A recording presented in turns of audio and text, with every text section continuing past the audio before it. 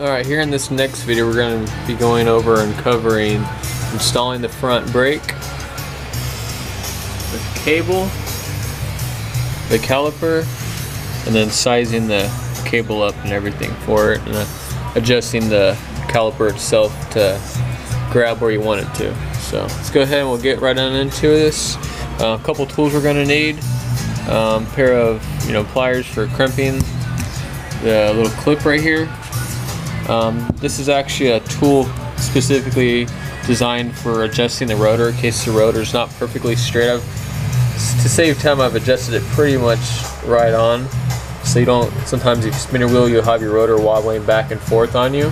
I've adjusted it pretty much right on the money, call that good, but still have it here just in case I need it.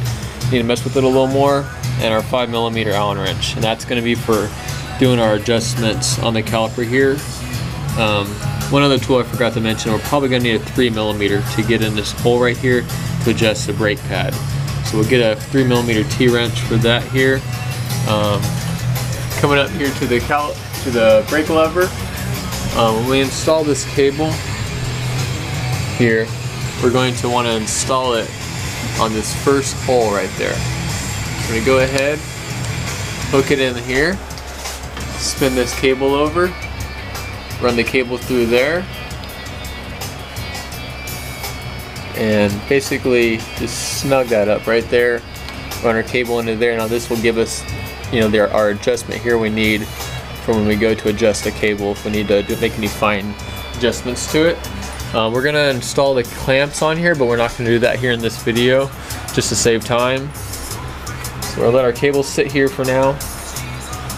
Our caliper here, this is a stock GoPed Mad Dog caliper. We got our 2 bolts for it for installing it, so we'll go ahead and install those.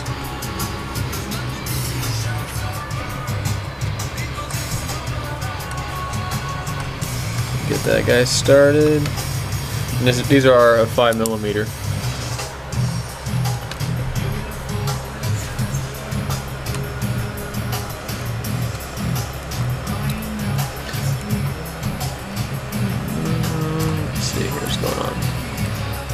There we go. Get them started.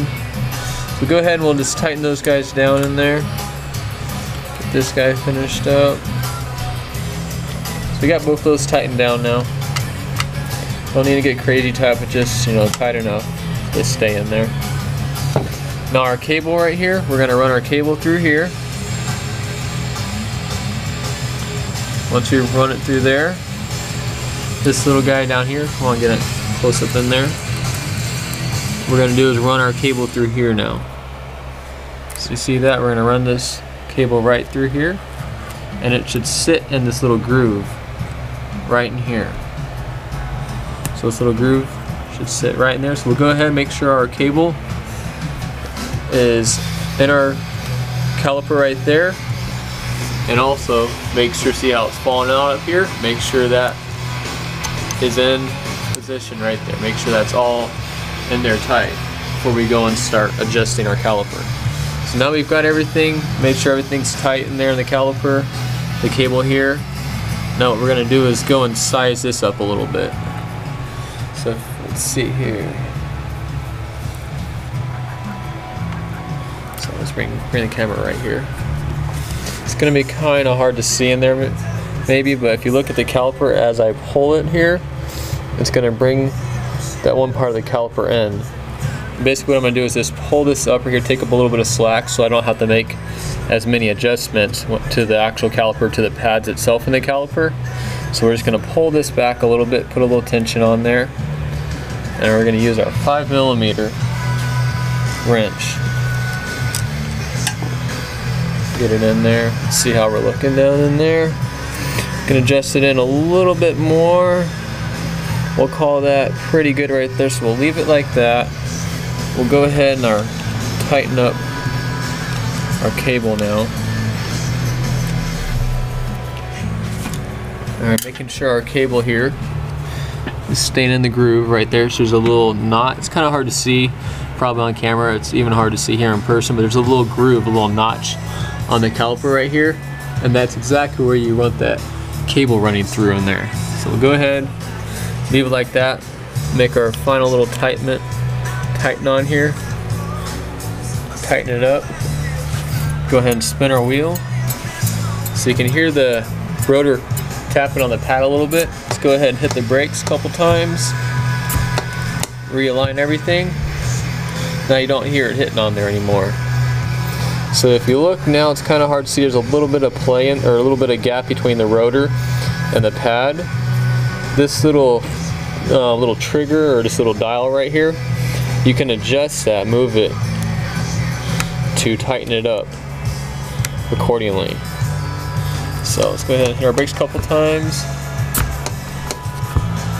You can see, hopefully you can see on camera, it's getting a little closer to that. We're going to go ahead and adjust that a little bit more.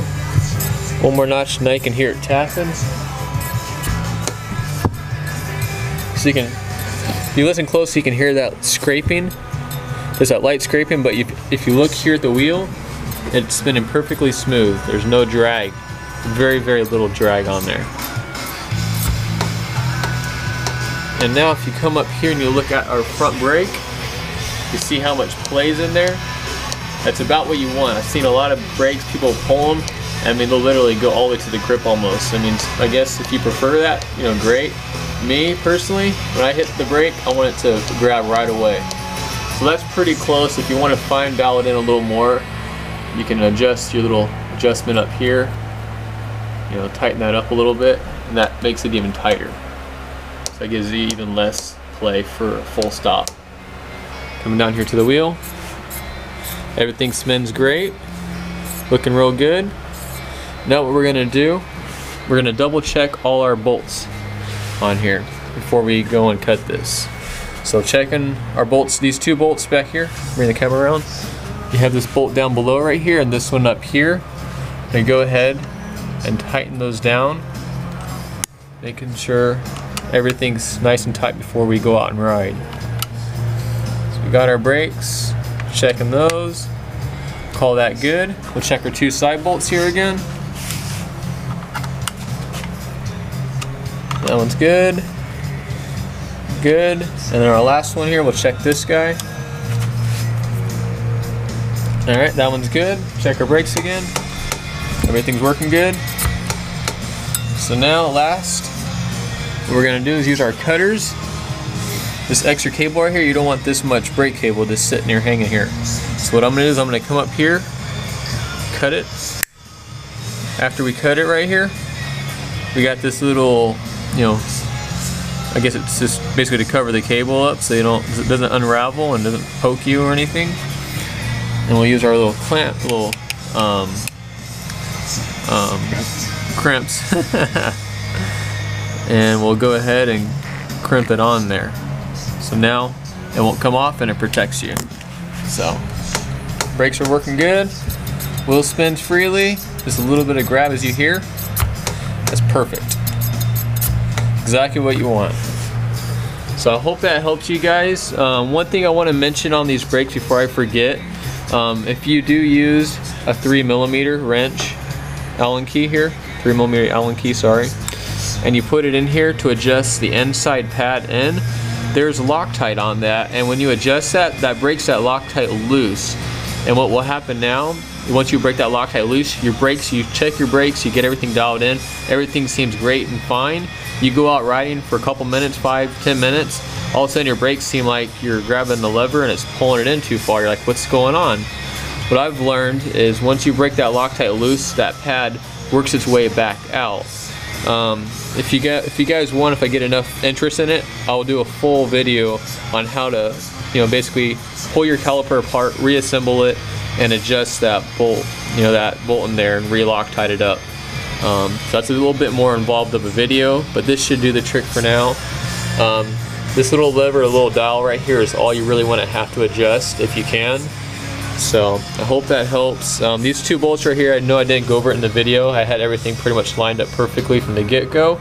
But these two bolts right here, if you loosen those up, that gives you a little bit of play in your caliper to move it back and forth to adjust it, any fine little movements, and you know, to dial in your brake pads and get everything lined up perfectly in there. So if you guys have any questions, I'm sure you will probably. This is a bit more involved. I mean, it takes time. I've I've been playing with these brakes for quite a few years now, and I've learned a lot.